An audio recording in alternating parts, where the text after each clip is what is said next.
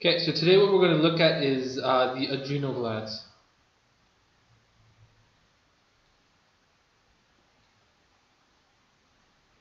Now, the adrenal gland is made up of two layers. You have the cortex and the medulla. Today we're going to be looking specifically at the adrenal cortex. The adrenal cortex is broken up into three sections. First, you have the glomerulus, which is the outermost section. Then you have the fasciculata. And then finally we have the reticularis. Now each layer is responsible for secreting a specific type of hormone. The glomerulus layer secretes aldosterone. The fasciculata layer secretes glucocorticoids,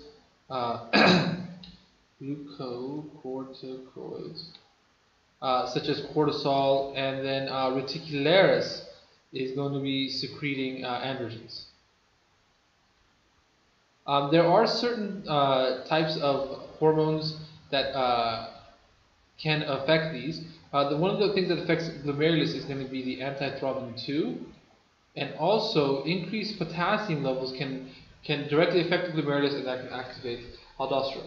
Now, fasciculata and reticularis are both activated by ACTH and to a certain extent CRH, which comes from the hypothalamus.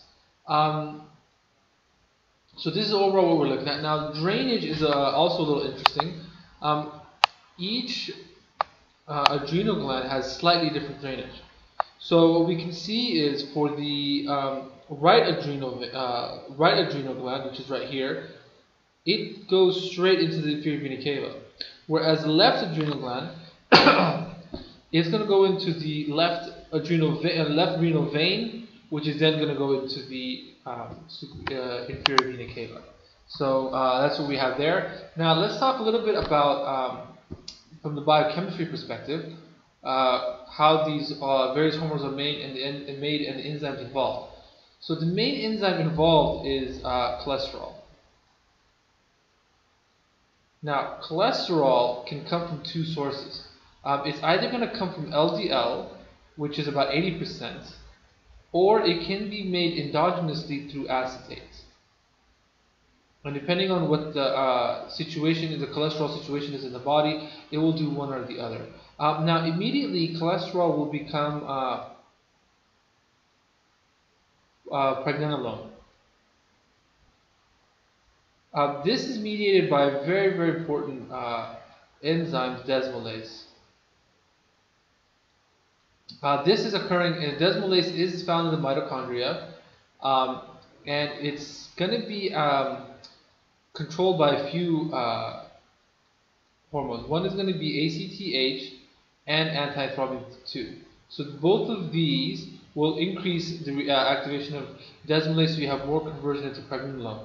Now also there is a antifungal drug, ketoconazole, which can negatively inhibit this, and so then you get a decrease in aldosterone, glucocorticoids, and even the androgens. Of course, with ketoconazole, you have those side effects related to those three. Now, once it becomes pregnenolone, it can go further down and become progesterone. It can go further down and become 11-deoxycorticosterone, and then it's going to become corticosterone, and finally aldosterone. Now let's plug in the enzymes here. To go from pregnenolone to progesterone, that's going to be the 3-beta hydroxylase enzyme. Here we have the 21 hydroxylase enzyme, and here we have the 11 hydroxylase enzyme. Finally, to go from corticosterone to aldosterone, we're going to have an enzyme called aldosterone synthase. Aldosterone synthase is only found in the glomerulosal layer, and it's is going to be activated by angiotensin 2. So angiotensin 2 has effect on aldosterone synthase to produce aldosterone, and also desmolase to start the whole process. Now, pregnenolone and progesterone, they can be further move on, they can be activated by 17 alpha hydroxylase, both of them, to become 17 hydroxypregnenolone and 17 hydroxyprogesterone.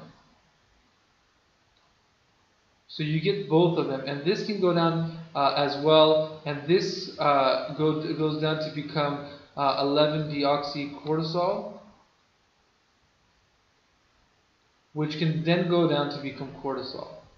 Now, the interesting thing is the same enzyme that brings pregnenolone to progesterone brings 17 alpha pregnenolone to 17 hydroxyprogesterone. And the 21 alpha hydroxylase, which brings progesterone to 11-deoxycortisol, cortisterone is also the same one that brings 17 hydroxyprogesterone into 17-deoxycortisol, and finally there. So here we have production of cortisol. So obviously this is occurring in the zona fasciculata. And that's where we're making our glucocorticoids. Now, this can then continue to become our androgens, which is going to be the reticularis layer. 11-pregnenolone is going to become DHEA, and that is dihydroandrostenedione, and 17-hydroxyprogesterone can become androstenedione.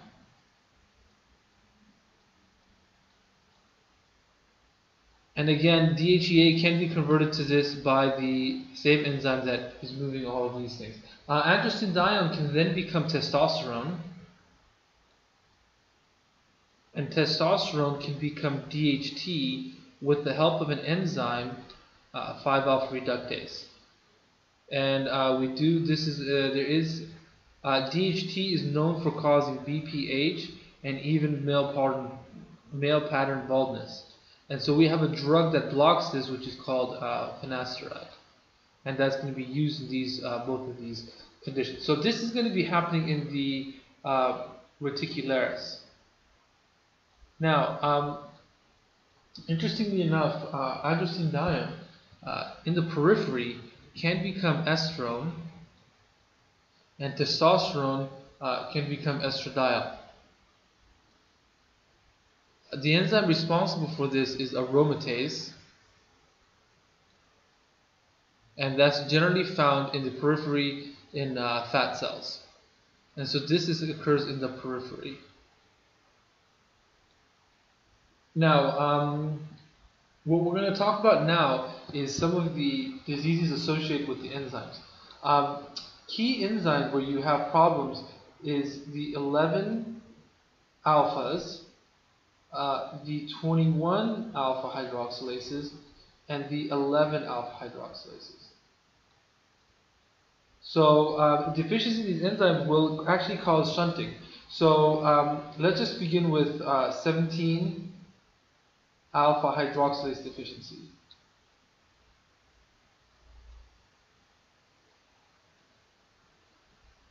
So when you have 17 alpha hydroxylase deficiency, you cannot make any androgens here. So the first thing we're going to notice with this deficiency is going to be a decrease in androgens.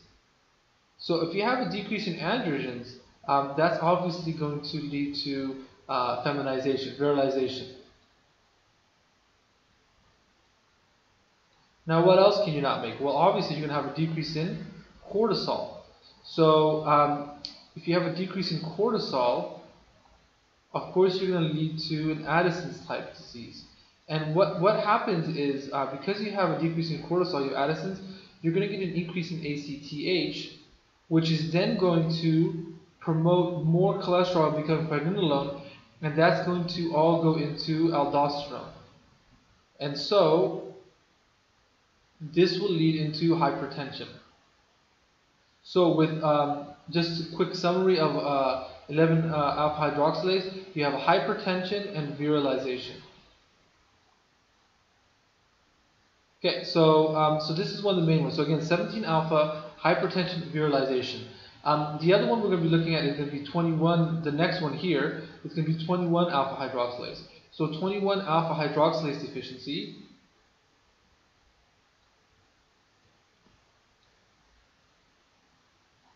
Now, what you'll notice here is you cannot go down to aldosterone or cortisol. Instead, it gets shunted to making androgens. So in this case, we have a high amount of androgens. And so this leads to masculinization. And you're going to get a decreased cortisol, which leads to, of course, an Addison's type syndrome. And again, that's going to increase your ACTH, which promotes more formation of androgen, and you're going to decrease your aldosterone. Now, when you decrease your aldosterone, you're decreasing your sodium level, that's going to increase your potassium level, you're going to decrease your ECF volume, which is obviously going to decrease your blood volume, and this is going to decrease cardiac output, and you can eventually get into shock. So this is a very, very important enzyme. So here what we have hypotension, and you have masculinization. The third syndrome is going to be, and by the way, 21 alpha hydroxylase is the most common.